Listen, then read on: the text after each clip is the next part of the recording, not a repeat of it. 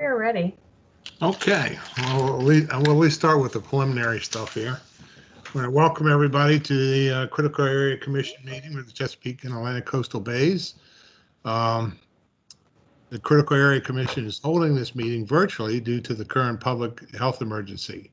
This meeting is being held using Microsoft Teams and will be streamed live to the public. The public will be able to view the meeting from the Commission's website, and the meeting will be closed captioned. Minutes of the meeting will also be provided on our website. Let me just review a few quick ground rules here. All microphones will be muted. We ask that you hold all your questions or comments until the end of each presentation. Please announce yourself by name when speaking so that the other attendees on the phone can identify you. If you're joining us by phone for the meeting, please press *6 to unmute yourself. The public was invited to submit written comments on any agenda item up to 24 hours prior to the meeting. Those comments, if received, will be read by our Executive Director, Kate Charbonneau, at the appropriate time. I don't believe we have any comments, but we'll ask Kate. I think right now we'll go to a roll call of commission members. Kate, you ready for that? I am ready. I'm going to call your name, those who I know are on, and at the end, if I've missed you, please chime in and let me know. So we have Commissioner Adams, Commissioner Blazer, Commissioner Ferguson, Commissioner Grant, Commissioner Greer, Commissioner Hewitt, Commissioner Jacobs, Commissioner Johnston, Commissioner Laird, Commissioner Lewis, Commissioner McCarthy, Commissioner Mahoney, Commissioner Marks, Commissioner Merritt, Commissioner Parker, and Commissioner Debbie Hur Cornwell, Commissioner Hertz, Commissioner McCall, Commissioner McDowell, Commissioner Oberg, Commissioner Roberson, and Commissioner Varney Alvarado. And I may have missed someone joining us by phone. Are there other commissioners on the line? Yeah, Mike McCarthy's here. Hi, Commissioner McCarthy. And Commissioner Bradshaw, are you perhaps joining us by phone? I am. Great, thank you. I am. Great. Okay, that's it? That's it. Very good. Well, first of all, we're lucky we have a new commissioner for this meeting. This is our fifth meeting in 2021, which has kind of set all kinds of records for a number of meetings. As you all are aware, we meet the first Wednesday of every month, and we've done pretty well this year, even though it's all virtually. But I'd like to introduce Mayor Dawn Jacobs of Rock Hall. She was appointed by the governor last month and got sworn in. So Dawn, if you could maybe just say a few words about yourself, and then we'll get on to approving the minutes and other business. Certainly. First of all, I'd like to thank you for the appointment. I'm really excited to be part of this. I'm the mayor of Rock Hall. Have been for 2 years. After I was elected, I was also town manager. So swam in the deep end of the pool for about 2.5 months till we got a town manager on board. But it was a wonderful opportunity to learn a lot about how the town functioned and also critical areas. So much of our town is in the critical area zone. So that's primarily what I've been doing. I'm an accountant by trade, which has its pluses and minuses. My husband was the mayor prior to me being mayor for a total of 12 years. I was often aware of his role also on the Critical Areas Commission. He was a member of that for a while. And then he moved on to the House of Delegates, and that background in critical areas took him into environment and transportation there in the House, where he still is involved and now ranking member. But because of his role here and also at the state level, I find myself in this role and with both hats now, and really am looking forward to all of it. The first 2 years had a COVID factor, or the second year rather had a COVID factor, which was an extreme challenge here in the town. but we're moving on. We're going to have a 4th of July parade and one heck of a celebration to go with it. Very good. Well, thank you, Dawn. It's good. Pleasure to have you on the commission. We'll move now to, assume you all had a chance to read the minutes. Any corrections to the minutes? If seeing none, I'll entertain a motion to approve those minutes. So moved. Who was that? That was Commissioner Ferguson. Okay, thank you. Is there a second? Second, Commissioner Hertz. Thank you. All right, all those in favor say aye. Aye. Aye. Aye. Any opposed or abstentions? Seeing none, the minutes are approved. So we'll just move right on into our program.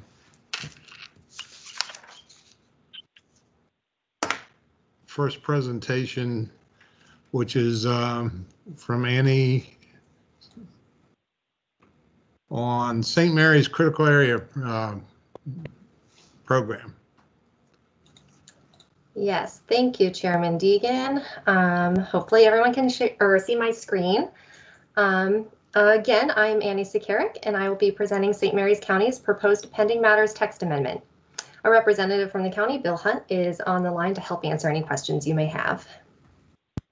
For reference, St. Mary's County is located in southern Maryland on the western shore, shown here in red. You may recall that at the April Commission meeting, the county requested and was granted an extension of time to approve their 1,000-foot critical area boundary map update in order to incorporate pending matters language into their comprehensive zoning ordinance.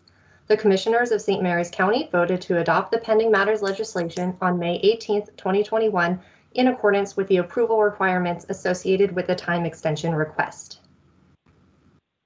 The proposed pending matters text amendment allows certain permit applications to be governed by the critical area 1,000-foot boundary line as it existed on or before May 18, 2021 for a certain limited period of time. The proposed text is shown on this slide and can be found on pages 1 through 2 of the staff report. And this text matches the language that was previously approved by the Commission in 2017 for Queen Anne's County. I will turn it back over to you, Chairman Deegan. Thank you. Thank you. Do we have any questions? Anybody in the chat room? Seeing none, I will recognize Sue Greer, Chairman of the Program Subcommittee. Thank you, Mr. Chairman.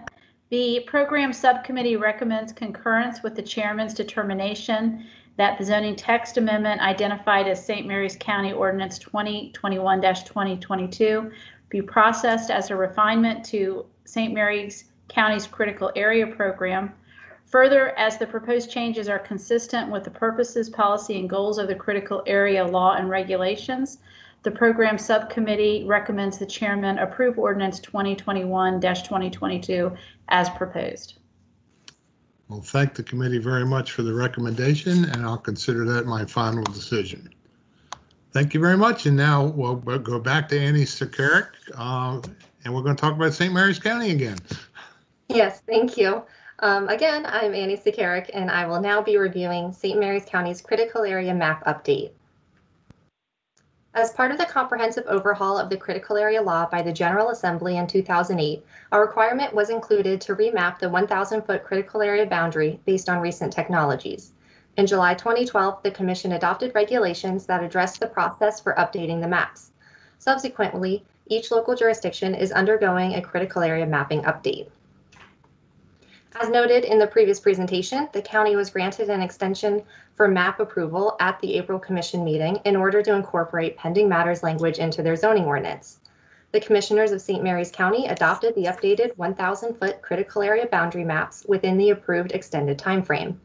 The mapping update resulted in a net gain of 3,708 acres. The main reason for this gain is that the county's original critical area maps had errors in which there were numerous instances where the boundary previously measured less than 1,000 feet. Just to provide some examples, this map shows an example of an area that saw a gain in critical area due to errors with St. Mary's current layer being mapped incorrectly. The red line is the current boundary and the green line is the proposed updated boundary. As you can see, the current boundary is less than 1,000 feet from the tidal wetlands shown in yellow. This is an example of a natural gain as well as an incorrectly mapped boundary line. Current GIS technology showed a natural expansion of the wetlands as compared to the original 1972 wetland maps. However, the red line shows that the county's current boundary was also mapped incorrectly, as it should match up with the black line. Therefore, as represented with the green line, there is a significant gain in critical area acreage in this area. And it's difficult to see, but the black line is kind of in between the red and green here. And finally, this is an example of a loss in critical area acreage due to the error in the county's current mapping layer. Now I will hand it back over to you, Chairman Deegan. Thank you. Do we have any questions? Seeing none, that's pretty simple one. The line is what it is. I'll recognize the Chairman, Sue Greer. Thank you, Mr. Chairman. Again, the program subcommittee recommends concurrence with the chairman's determination that the St. Mary's County mapping update can be reviewed as a refinement to the St. Mary's County Critical Area Program.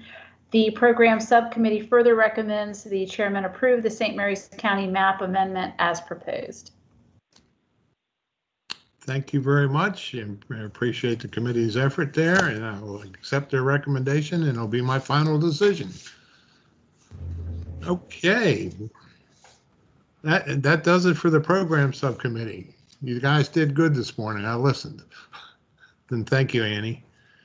We'll move now to the project subcommittee, and we have Kate Durant. We're going to talk about the Eastern Correctional Institute high temperature hot water line and security fence upgrades in Somerset County. We don't do much in Somerset County. That's true. We don't. So, okay. All right. Yeah, Thank you, Kate? Chairman Deegan. Can you see my PowerPoint? Yep, we're doing Awesome. good. Thank you.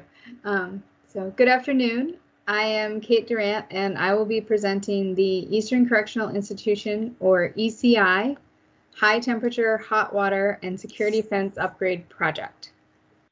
Maryland Environmental Services, or MES, operates the facility. Mike Farner is the consultant working on the project and will be joining us for the meeting. So as Chairman Deegan mentioned, this project is located in Somerset County at 30420 Revels Neck Road. So shown here on the left. It's about halfway between Princess Anne and Westover, if you know your Somerset County geography, but it's located right off of Route 13. And as you can see in this critical area map, again, here's the general location of the project area. Its critical area designation is Resource Conservation Area, or RCA, and the site is approximately 238 acres.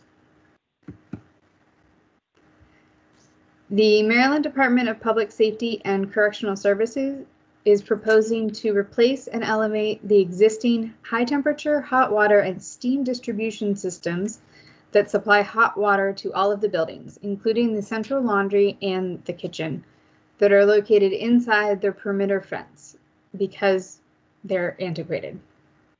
They are also proposing to upgrade the perimeter and interior security fences because the existing fences and the electronic security are deteriorating due to groundwater, and they need to be upgraded to meet current security standards.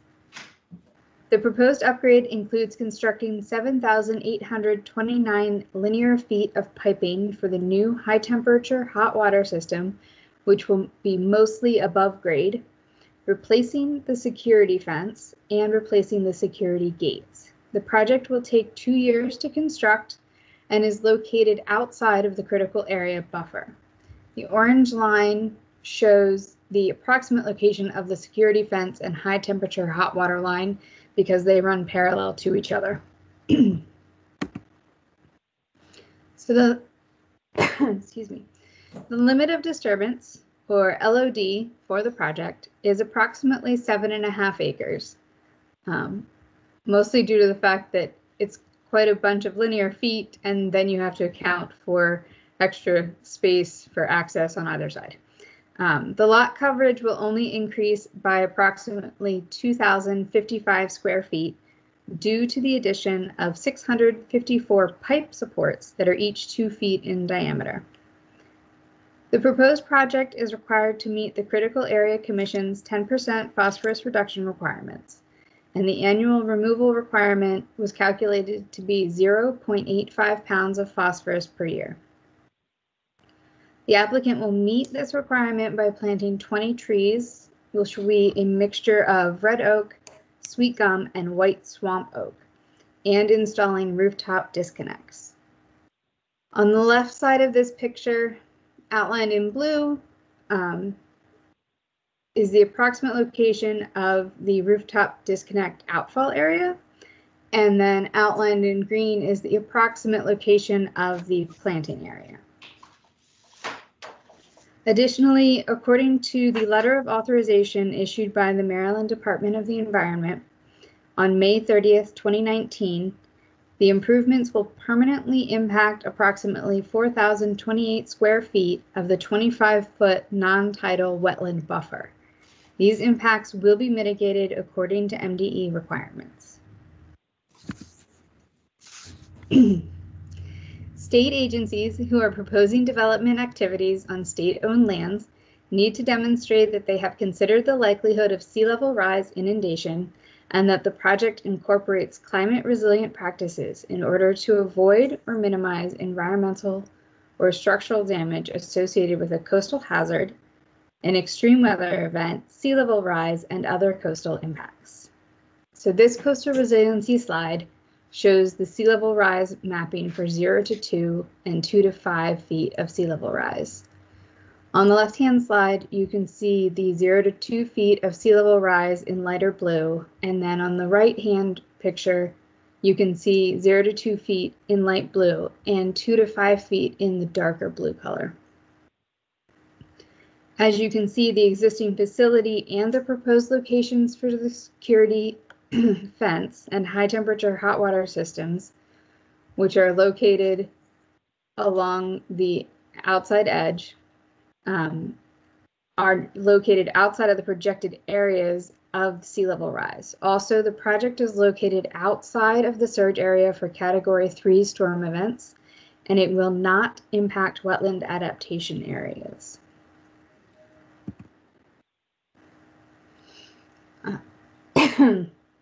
Our office reached out to other state agencies for comments, and from the Maryland Department of Environment, we found out that the Stormwater Management Concept Plan was approved on August 27, 2019, and the Sediment and Erosion Control Plan approval is pending.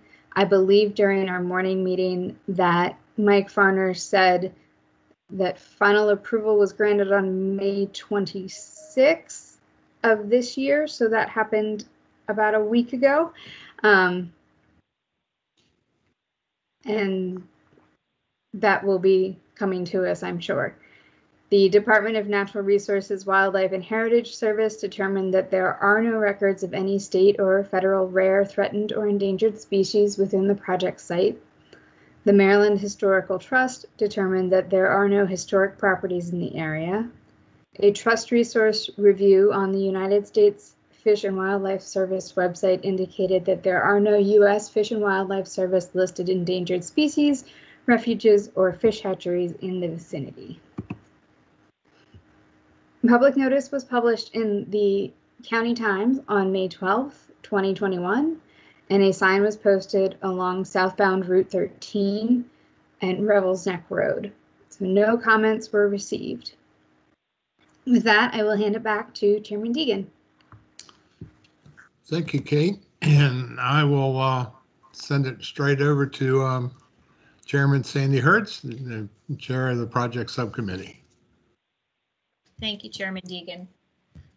On behalf of the project subcommittee and in accordance with the staff report and presentation, I move that the commission approve the Maryland Department of Public Safety and Correctional Services proposal to upgrade the high temperature hot water and steam distribution piping and replace the existing security gate and fencing at the Eastern Correctional Institute. The project will improve the longevity and reduce potential corrosion of ECI's high-temperature hot water piping and will increase security, bringing it up to current standards.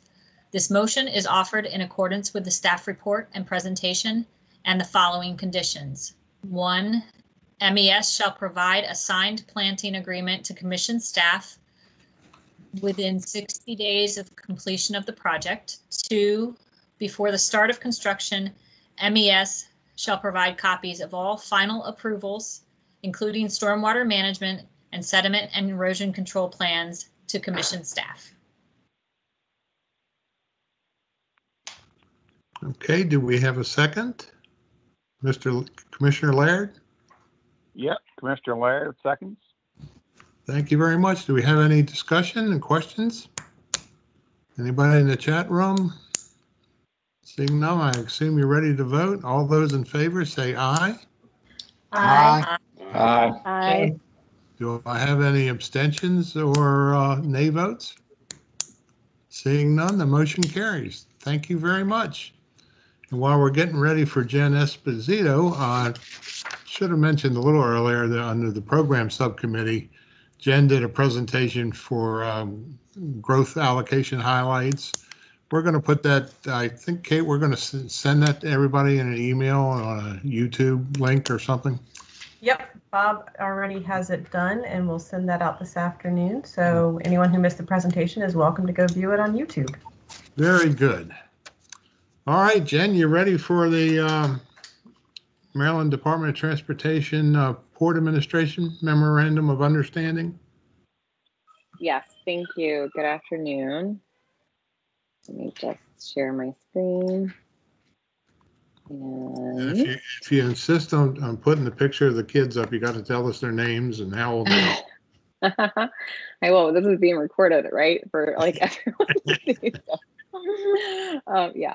So thank you, Chairman Deegan. I'm Jennifer Esposito. Today I'm presenting the Maryland Department of Transportation Memorandum of Understanding, Exhibit A4 for the Maryland Port Administration. Before again, I just want to inform you that we do have representatives joining us today from MPA to help answer any questions. They have helped move this exhibit along the way for the past 2 years. So a really special thank you for your time and contribution. So the existing Memorandum of Understanding, or MOU, between MDOT and the Commission was last updated in 2019. The MOU outlines the process for review and approval by the Commission for MDOT projects located within the critical area. The MOU includes exhibits for each MDOT transportation business units, or TBUs.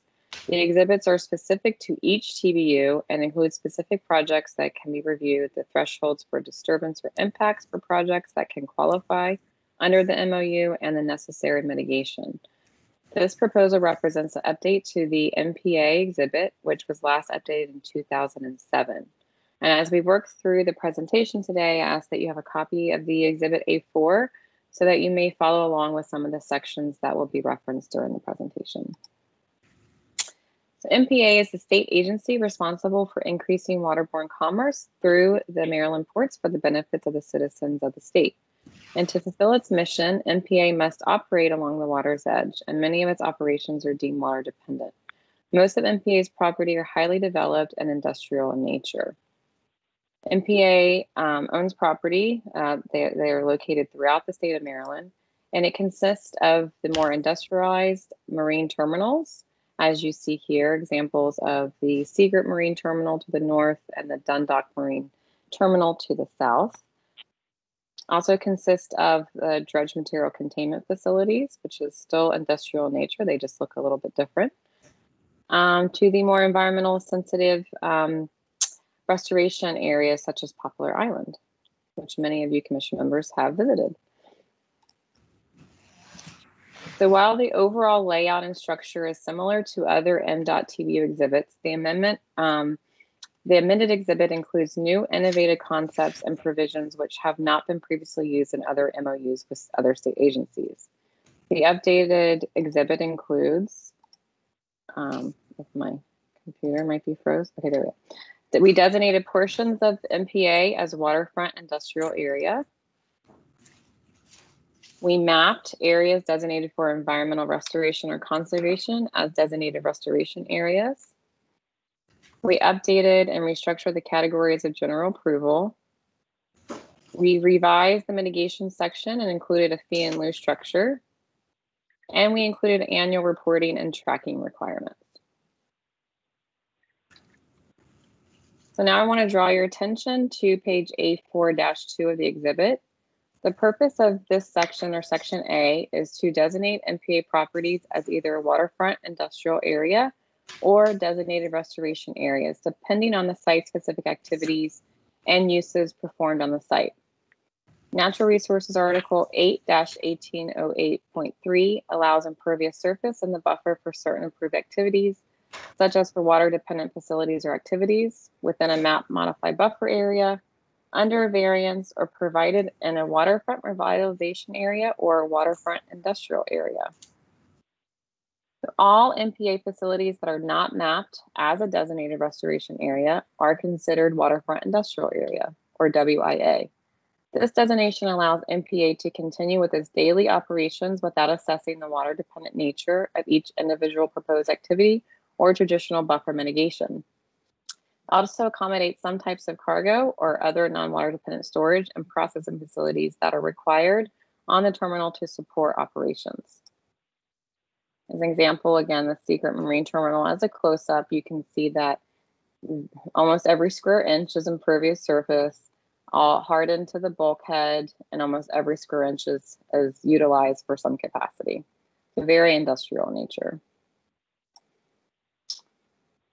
Currently, or portions of MPA property which are designated for environmental restoration or conservation will be classified and mapped as designated restoration areas. Non-water dependent activities are to be located outside the buffer at DRAs. Currently, DRA sites include Poplar Island, Hart Miller Island. This is Masonville. This is the Hawkins Point mitigation bank site. There's a tree planting site that turned out wonderful. Also includes Masonville Cove and the Swan Creek easement area, which is all the green you see here at Cox Creek. So now we're moving on to section B of the exhibit, which covers category of general and commission approval. And section B starts on page A4-4 of the exhibit and covers category 1, 2, and 3 type projects.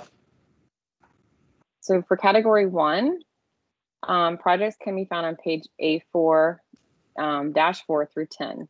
These projects are limited reporting activities that cover maintenance activities or minor improvement projects. There is a list of parameters that each project must meet and to be qualified under a category 1 project. Category 1 is also divided into 2 subcategories that is covered under category 1A and category 1B. Category 2 includes minor redevelopment or new development activities. The qualifying parameters and limits for category 2 projects can be found on pages A4-10 through 11, and the submittal requirements can be found on page A4-12 of the exhibit. And lastly, for category 3, you can refer to pages A4-12 through 13. Category 3 projects are major development activities that require commission approval. Category 3 is not included in other MOUs that felt it was necessary to provide more clarifications for projects that fit under category 2, because for category 2, we don't list out the specific project type. Additionally, category 3 is included in this exhibit because of the new mitigation structure that is eligible for all MPA projects. And I'm going to now provide a brief example of projects that will fit under each category type. The purpose of category 1A is to allow for non-development related activities, maintenance activities for existing facilities, and minor improvements to existing facilities. This includes the removal of trash and debris or cleanup efforts. It also includes maintenance of existing pavements, parking lots, and roadways, and site management activities within the confines of the existing dredge material containment facility. That includes interior dikes, dewatering, grading, all the activities that are in the confines of the dredge material containment facility. The full list of Category 1A projects, you can find those on pages A4-6 through 9 of the exhibit. The purpose of Category 1B is to allow for minor improvement projects to existing facilities that require mitigation. These activities are frequently proposed by tenants who lease MPA property and want to improve the site to meet their specific needs. This often requires a quick review timeframe. All Category 1B projects require review and verification on a project-by-project basis. They may require fee and lieu mitigations, and size limitations may apply. Additionally, the overall qualifying parameters for Category 1 apply and cover both Category 1A and B type projects. The full list of projects can be found on page A4-9 of the exhibit. Category 1B projects include the picture you see here, which is a new or out-of-kind tarp fabric building over an existing impervious surface, and the installation of out-of-kind replacement of existing above-ground storage tank, just to name a few. And then for example, for a Category 2 project, details for the qualifying parameters and submittal requirements for Category 2, as I think I stated earlier, can be found on pages A4-10 through 12 of the exhibit. Example, as you see here, we just recently reviewed under staff level review of a construction of a new 1,600 square foot shed. A little bit more minor, but it's a new development project. And then for Category 3 projects, all major development activities that require review and approval by the Commission will fit under Category 3. Details of this can be found on page A4-13 of the exhibit. Project types include, but are not limited to, development activities that exceed Category 2 project parameters, new or expanded dredge material containment facilities, a new or expanded marine terminal, and then also filling open water for new island restoration. So now we're moving on to Section C, which provide details on the mitigation requirements and the fee and lieu program. If you are still following along with the exhibit, we are still on page A4-13. The exhibit authorizes MPA to apply an alternative set of mitigation standards to all projects and activities in the critical area. And sections of COMAR allows for this proposal as well. For MPA sites, it is difficult to get on-site mitigation, as most of the sites are comprised of impervious surface and the use is industrial nature. Additionally, most stormwater management practices are not conducive to site condition. So Section C of the exhibit replaces the regular buffer mitigation and the 10% stormwater management phosphorus reduction requirements with a new standardized calculation that addresses both habitat and water quality goals. And this is just an example of the constraints that the port has to work within. This is Masonville. And again, you can see that there's a lot of impervious surface to deal with. A lot of stormwater management practices are not conducive to the ground conditions.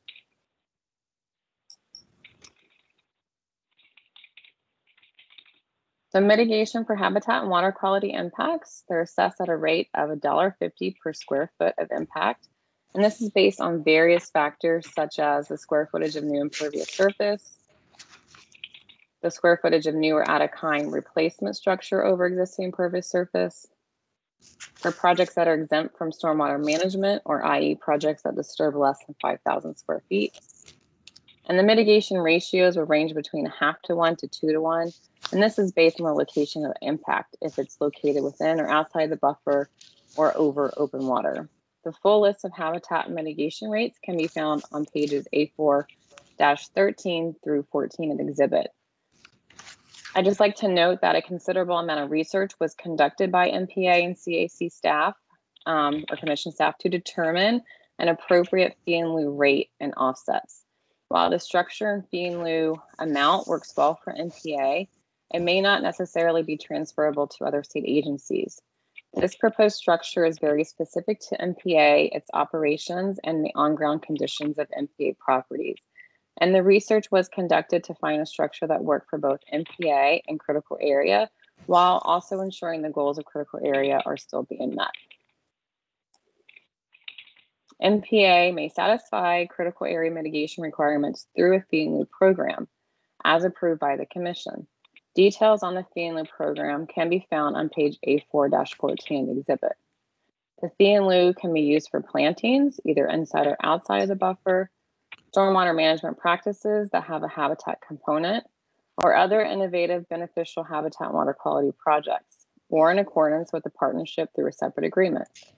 The next presentation you will hear is by Ms. Annie Sakarik for an MOU that outlines the fee in lieu program, for which, if it's approved, MPA may utilize.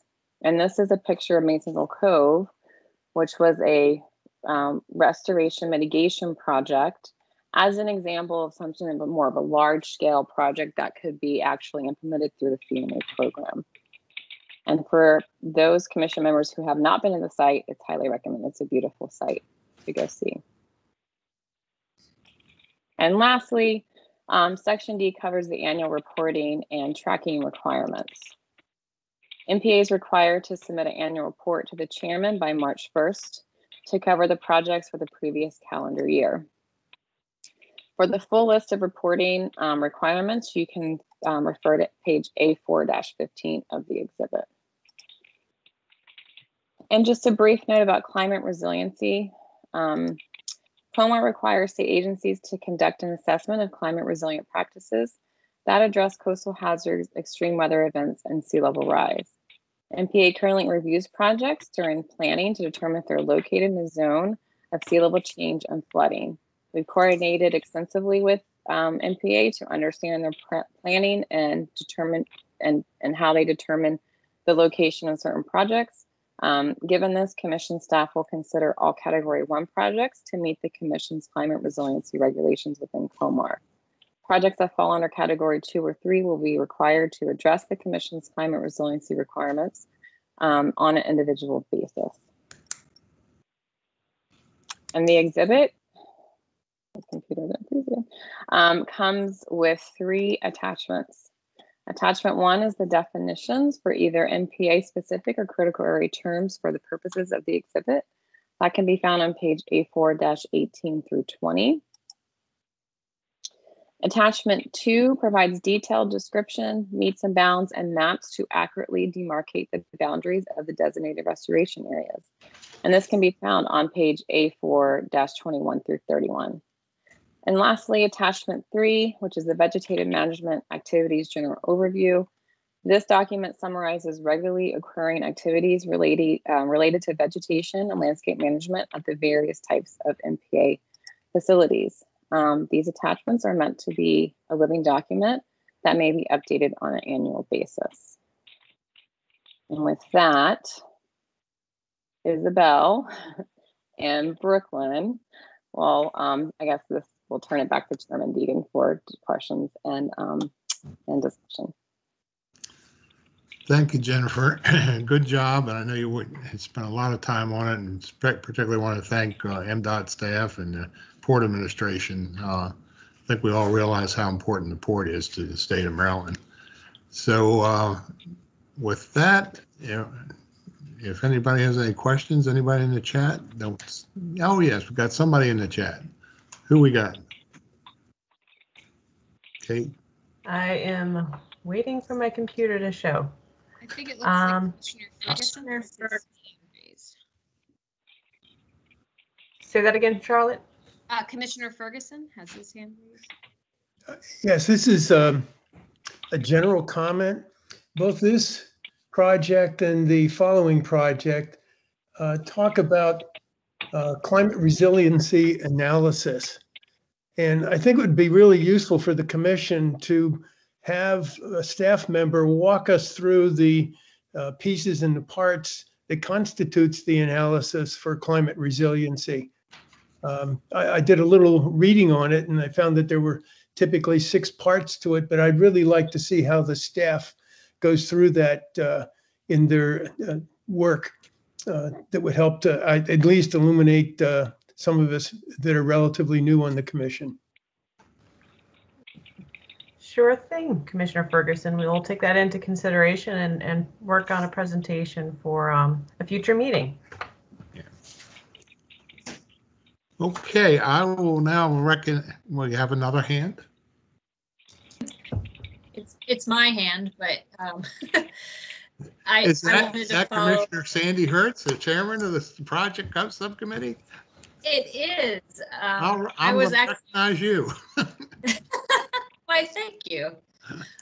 Before I go into my motion, I just wanted to follow up on what Commissioner Ferguson had indicated, and also recommend maybe that we have a presentation on the climate ready action boundary, which would help indicate where projects that are located in the coastal areas are also being evaluated through the CoSmart program, and that could help us with that discussion, just as a suggestion. All right, so I will move into the motion now, if that's okay, Chairman Deegan. Yes, ma'am. Okay. On behalf of the project subcommittee and in accordance with the staff report and presentation, I move that the commission approve Exhibit A4 of the Maryland Department of Transportation Memorandum of Understanding for general approval. The exhibit establishes the conditions for general approval of Maryland Port Administration projects. Is there a second? There's a second, Commissioner Marks. Thank you, David. It's been moved and seconded. Is there any discussion? Seeing none, I assume you're ready to vote. All those in favor of the motion signify by saying aye. Aye. Aye. Are there any abstentions? This is Commissioner Hertz. I am abstaining from voting. Okay. Any nays? Seeing none, motion carries with one abstention. Thank you very much. Jennifer, you did a good job. I know that took a lot of time, and make sure the people at the port and MDOT know how much we appreciate their efforts as well. Will do. We're happy the heavy lift is hopefully over for now. Thank you. Okay, now we'll recognize Annie Sakarik again, and she's going to continue with this Port Administration and MDOT, and we're even going to throw in the Chesapeake Bay Trust. Yep, I'm going to throw in another little aspect. Yeah. I get a lot of mail from them. I don't know why. Maybe it's because I write them a check occasionally. Well, it's a great organization. So again, thank you, Chairman Deegan. Yes, I'm Annie Sakarik, and I will now be reviewing the proposed three-party Memorandum of Understanding, or MOU, between the Maryland Department of Transportation, Maryland Port Administration, or MPA, the Critical Area Commission, and the Chesapeake Bay Trust. Representatives from MPA and the Trust are on the call, and I'd like to again thank them for all their time and cooperation throughout this process. So as you recognize this image from the previous presentation, but this is an aerial image of two MPA facilities in Baltimore City, Seagirt Marine Terminal and Dundalk Marine Terminal. Both of these properties are active marine terminals and are highly developed, even up to the buffer. Therefore, it can be difficult to find appropriate space on site for mitigation resulting from development activities in the critical area. So due to the highly impervious nature of port facilities and subsequent difficulty in providing on-site mitigation, an entirely fee-based mitigation program was developed as part of the updated MPA exhibit, as Ms. Jennifer Esposito just described in the previous presentation. The Fee in Lieu program generates mitigation funds resulting from MPA development and redevelopment projects in the critical area, and the updated MPA exhibit allows the port to use Fee in Lieu money in accordance with a partnership through an approved separate agreement. So MPA has elected to partner with the Trust through a three-party MOU. The purpose of the proposed MOU is to establish a program to use Fee in Lieu money to provide offsets to achieve water quality and habitat protection objectives for addressing impacts from MPA projects in the critical area. Staff from MPA, the Commission, and the Trust work together to develop the MOU with the intention of identifying and funding a variety of habitat and water quality related projects in underrepresented communities near port facilities.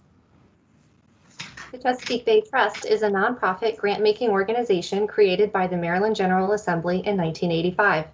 The Trust has established competitive grant programs to fund environmental education and restoration initiatives throughout the Chesapeake Bay watershed.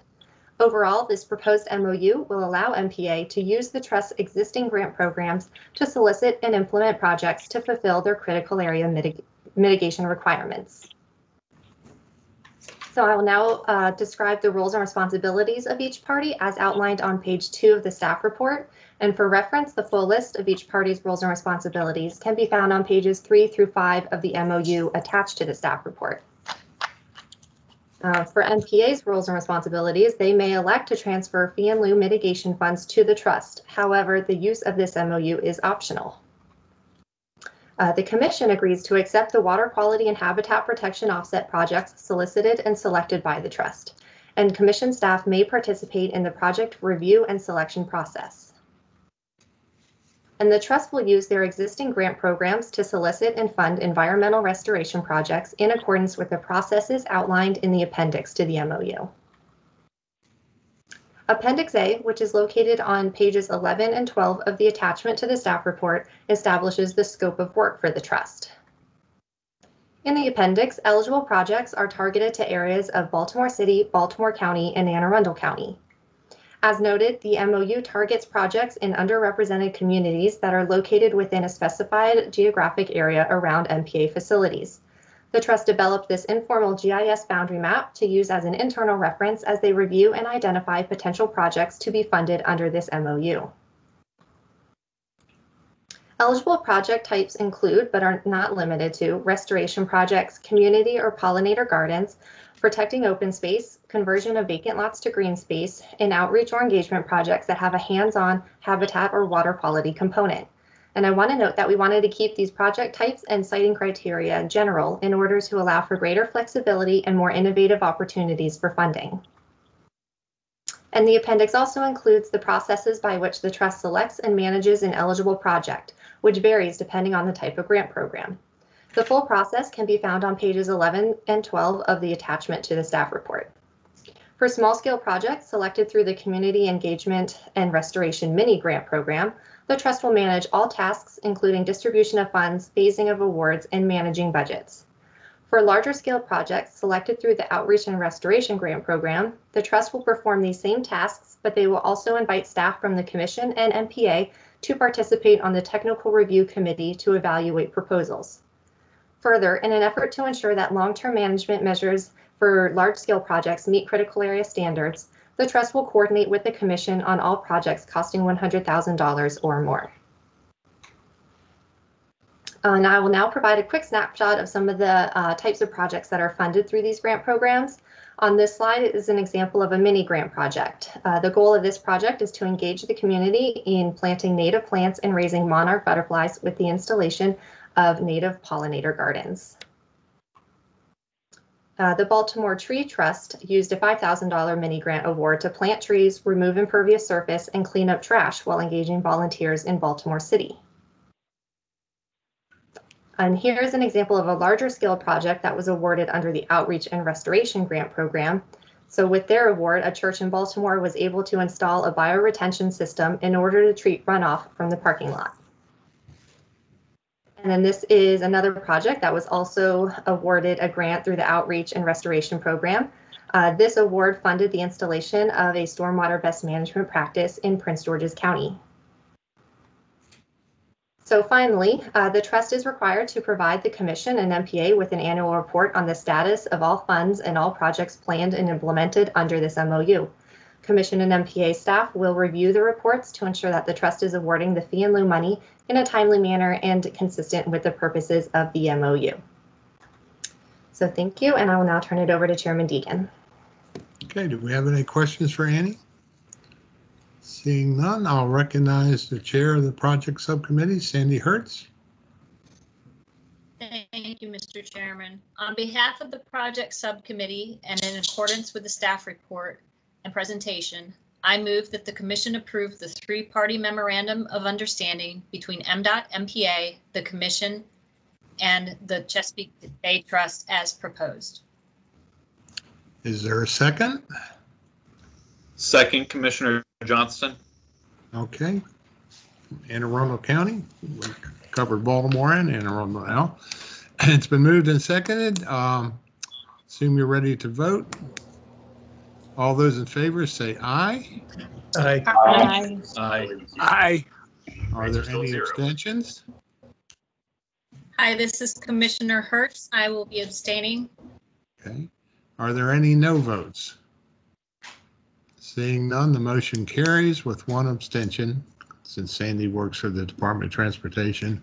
And again, Annie, make sure the staff at particularly the Chesapeake Bay Trust and the port and everybody involved know how much we appreciate, getting this done. It's not easy. It sounds easy. Oh, we got a memorandum of understanding, but a lot of work went into it, and I want to say how much I appreciate it. Next, we'll move on to Michael Grassman, who's going to talk about another trust, American Historical Trust, and Jefferson Patterson Park Museum, with a memorandum of understanding for them. You ready, Michael?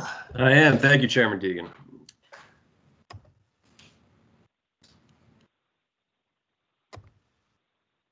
All right. Can everyone see my screen? You got to be in a pretty section of the state to do this one. Yeah, it's a lovely park. Good afternoon, everyone. My name is Michael Grassman. I'm going to be wrapping up the MOU train here this afternoon with a MOU for Maryland Historical Trust and Jefferson Patterson Park and Museum. For those of you who are not familiar with Jefferson Patterson Park and Museum, or JPPM, it is located in Calvert County near the town of St. Leonard on the banks of the Patuxent River. JPPM is a state-owned property that is owned and managed by Maryland Historical Trust, encompassing land area, infrastructures, facilities, and utilities are all within Maryland's critical area on lands designated as RCA. We have Greg Pierce and Marika Arski, who are from JPPM, in attendance. They can help answer any questions that you may have. And you'll see there are a bunch of pictures of the park and various facilities throughout the presentation, a few of which I will call out as we go on. As was previously mentioned, COMAR 270203 grants the Commission the authority to enter into these types of agreements, provided an MOU describes a process by which classes of activities will be conducted so as to conform with critical area requirements. Jefferson Patterson Park and Museum, on behalf of Maryland Historical Trust, seek the Commission approval of an MOU governing certain activities on JPPM lands within the critical area. Should an activity exceed the parameters of this MOU, Commission staff will direct JPPM to submit for full review and approval projects to the Commission. Proposed MOU, including Exhibit A, Attachment 1 to Exhibit A, and Attachment 2 to Exhibit A, will cover varieties of activities within the park and are all attached to your staff report. A little bit of background for those of you that are unfamiliar with JPPM. As mentioned, the land is owned and managed by Maryland Historical Trust. It is listed in the National Register of Historical Places as Patterson Archaeological and Historical District. The archaeological sites on the park span over 9,000 years of human use and occupation throughout Maryland. And the lands were donated to the state by Mary Marvin Breckinridge Patterson on June 16, 1983. The property houses a number of different facilities and access for the public.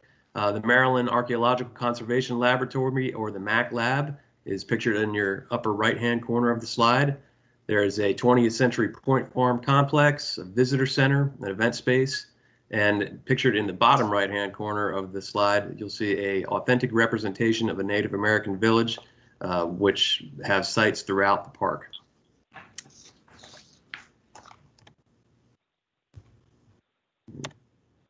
Because I am frozen here. Couldn't get through the whole day without a technical difficulty.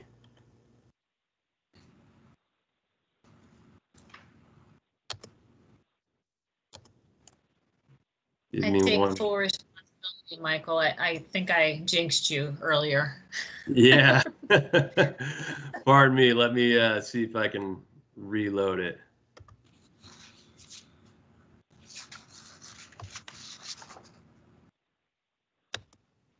There we go.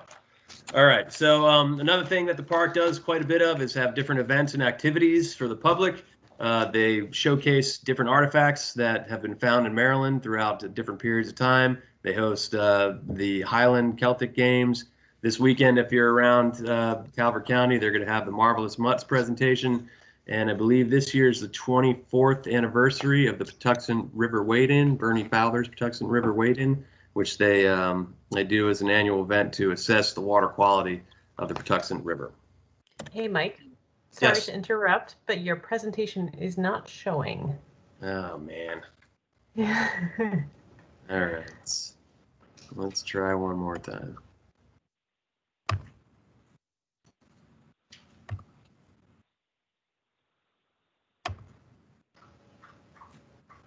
We're seeing slides now, and All we right. do from current slide.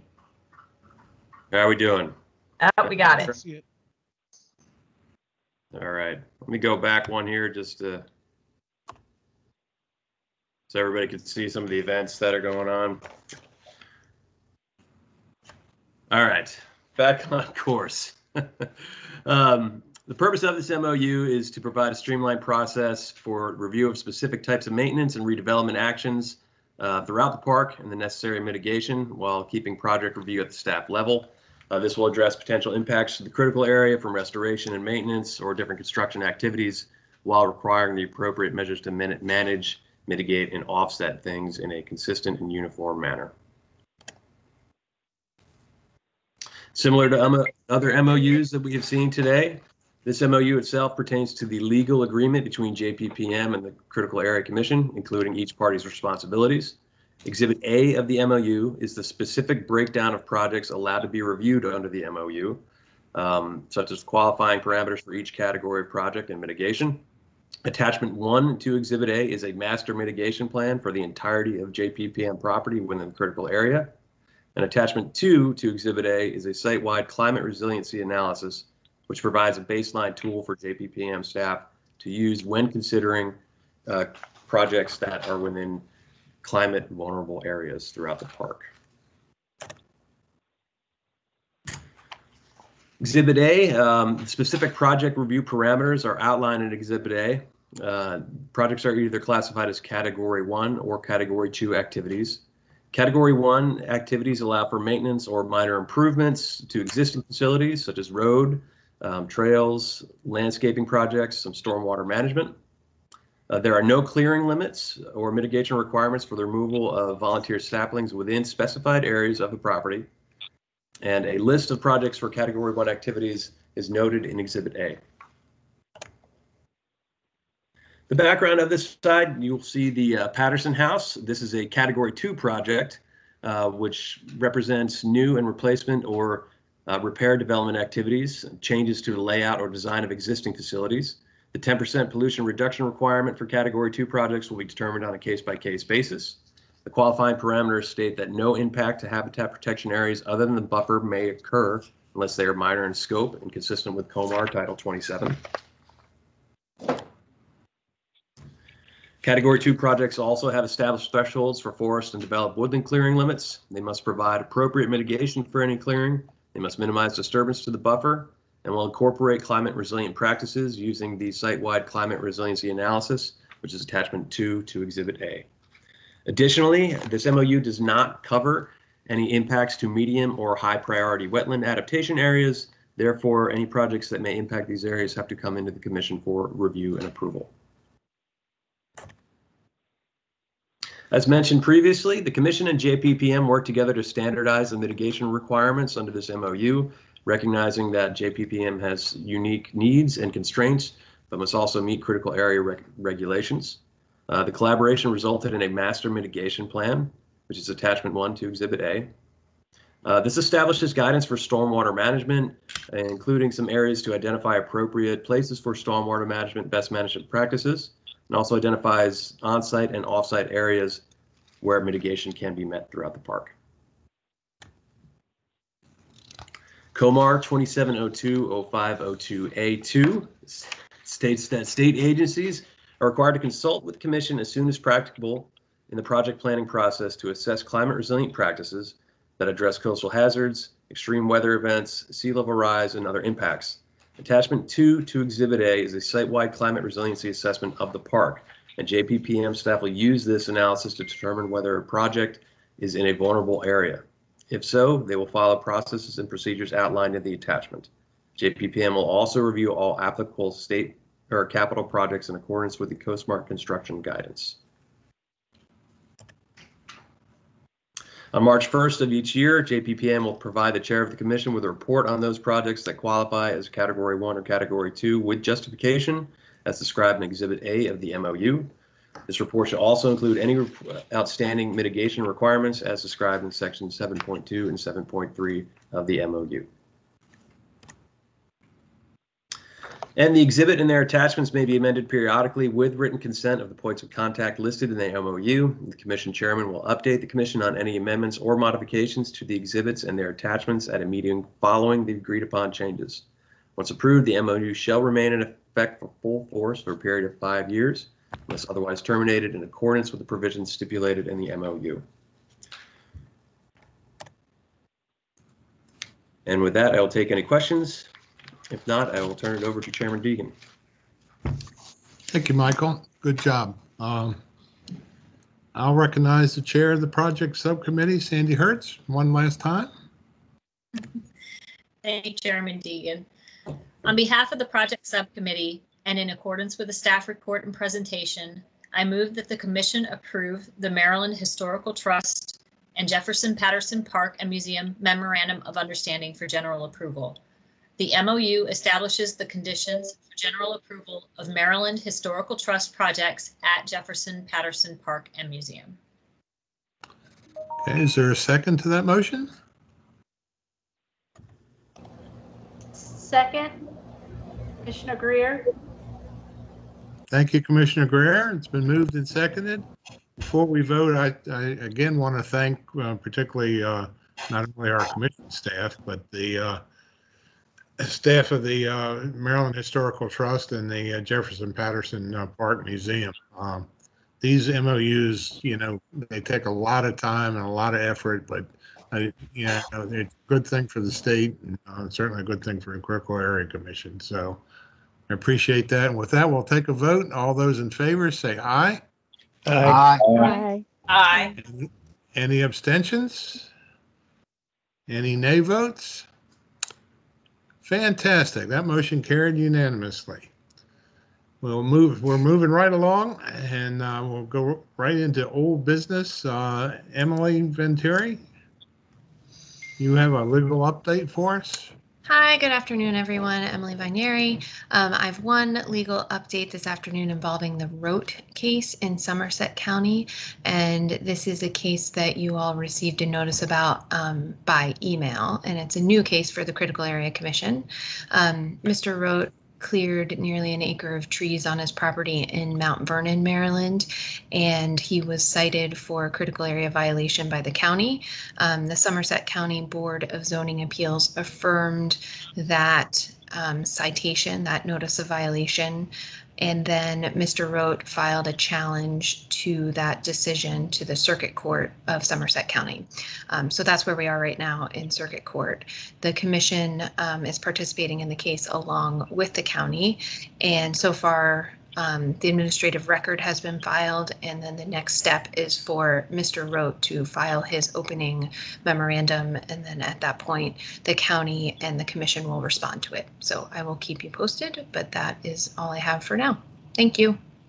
Very good. Looking forward to the solution on that one, or the decision, I guess I should say. Nick Kelly, did you have a MDOT MOU update? Yes, thank you, Chairman. I'll keep this brief, but commission members, as you may recall, back at the April 7th meeting, the commission voted to approve the MDOT Maryland Aviation Administration exhibit to the MDOT MOU. And with that approval was a condition requested by the project subcommittee for the commission staff to work with MAA to deal with PFAS contamination. And if you, just as a quick refresher, those are chemicals that are very persistent in the environment, the human body, and they've created a lot of adverse effects when there's exposure to them. And so the commission just sort of wanted to know, you know, if particularly where Martin State Airport is located, that if there are chemicals present, how would the commission be notified? So commission staff met with Maryland Department of the Environment and the Maryland Department of Natural Resources, as well as MDOT Secretary's Office and MAA back in May 17th, 2021. And in those conversations with MDE, we've learned a lot of information about their current efforts. What we learned in general was that any project that requires a federal permit must have certification from the state that proposed discharge complies with state water quality standards. In addition, Maryland's water quality certifications, water quality standards do not allow the release of toxic substances in toxic amounts. And then finally, that any permit, whether general or specific to a project, has to adhere to these standards. So in a nutshell, any project in the critical area, if there's PFAS found on that site, would have to go through these permit procedures in order to be approved. So it's covered in that fashion.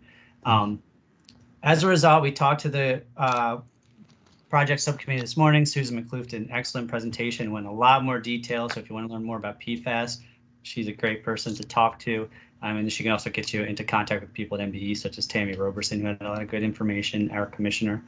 And as a result, we actually put together some draft language. The draft language is going to be added to the MDOT wide MOU, not just the MAA exhibit, but to the entire MDOT MOU to apply to any MDOT facility.